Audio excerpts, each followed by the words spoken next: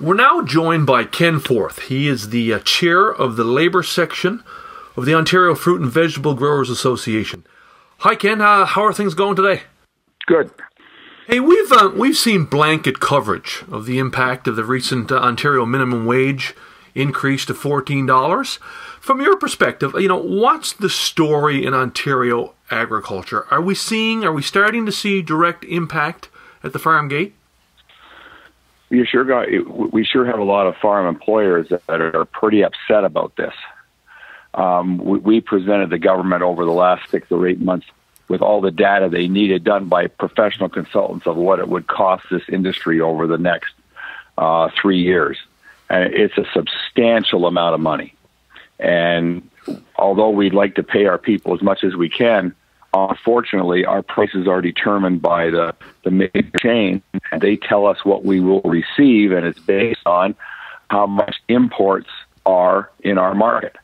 And those imports are from the States, but they're also from Mexico. The labor coefficient is, be 14 times lower than ours. And it has a big impact on that price. We either match that price coming out of Mexico, or we don't get the business. Where that will shake out at the end of the day, I don't know. Right. Hey, tell me about your farm. Now, I think you have about 20 employees, do a lot of, labor on the farm. Talk about, I guess, your situation. Well, my situation, I'm a medium to small farmer. I have about 20 employees, and all we grow is broccoli.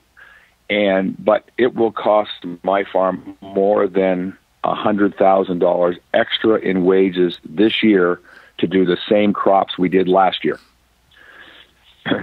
And I can tell you that would be devastating if that happened.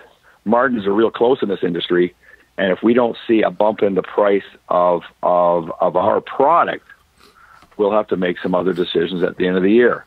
Like on our farm, we used to have a 5 and a 10 year plan. Now we have a 12-month plan because we will not continue to produce food, and a lot of other farmers won't either. If there's no black in it, like if it's all in the red, we will not probably continue to do that. But we are optimistic that we can cut some more costs and see if we can stay in the black.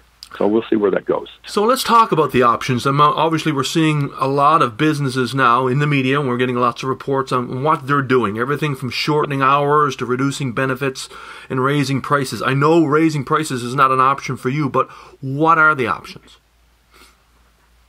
Well, there'll be some jobs on our farms, on all of our farms, that won't get done anymore. Period.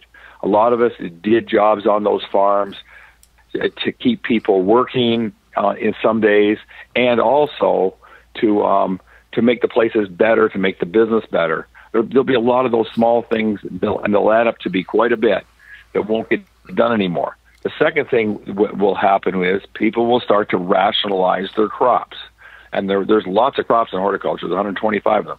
So some of those crops could be dropped from farms. That's what will happen. We'll shorten hours as much as we possibly can. I don't know where we can go with that or anybody else, but there will be, that's where we're going to have to go. There have to be a rationalization of that business one way or the other. Now, your customers, wholesalers, retailers, are being squeezed.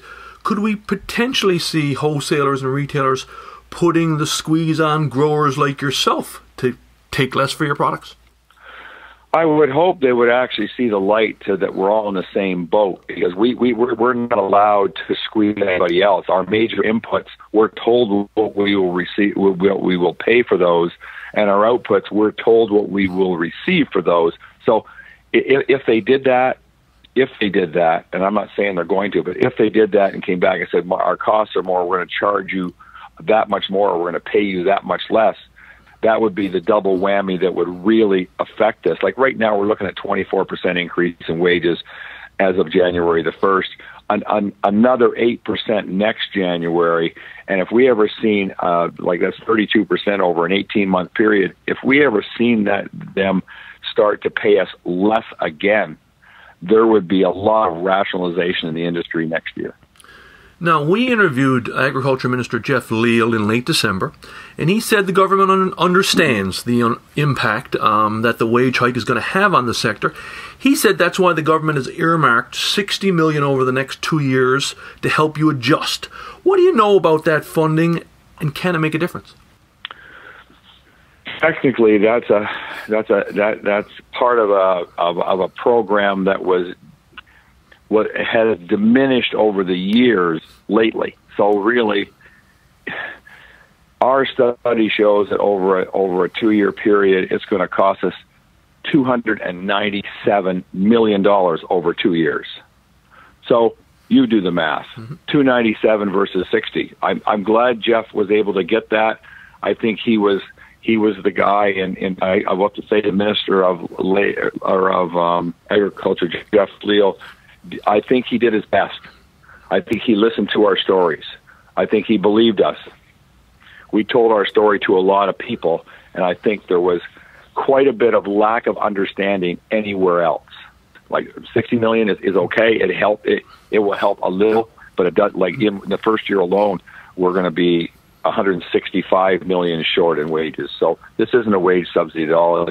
It's beefing up a safety net program that had been diminished over the years. Now, Ken, I mean, we're starting to hear the fallout from the daycare industry, other industries here. The government is scrambling. Do you think, they may come around in agriculture? That would be a great hope. But we made some pretty good presentations to the legislative assemblies and everything. We went to see everybody. We've seen all the senior bureaucrats in all the departments. We've seen the senior minister and the premier. We could not make an impact on them that this would be a bad thing. Like, we're not saying don't do it. If they had even went over a 3-year period instead of a 2-year period. What's the future of locally grown fruits and vegetables in this province if the government or the future government doesn't move off this program? That's a really good question. There's a whole lot of other answers, things on that too, like what's going to happen in NAFTA. We don't know that either. Like, it could get really brutal, and there may not be, like maybe we'll have a fruit and vegetable industry. I pray to God we do. Could end up to be a cottage industry. I know. We'll have to wait and see what happens. When I was a little boy, my grandfather used to say to me, farmers are always worried about the weather. If I went to my grandson now, who's the same age, he's 4 years old, and said to him, I'd say, Riley, we're not worried about the weather so much, but farmers all worry about the government because everything seems to be so erratically done. Well, Ken, hey, thank you for your time, sir. Always great to chat with you. We will be watching for developments. Take care.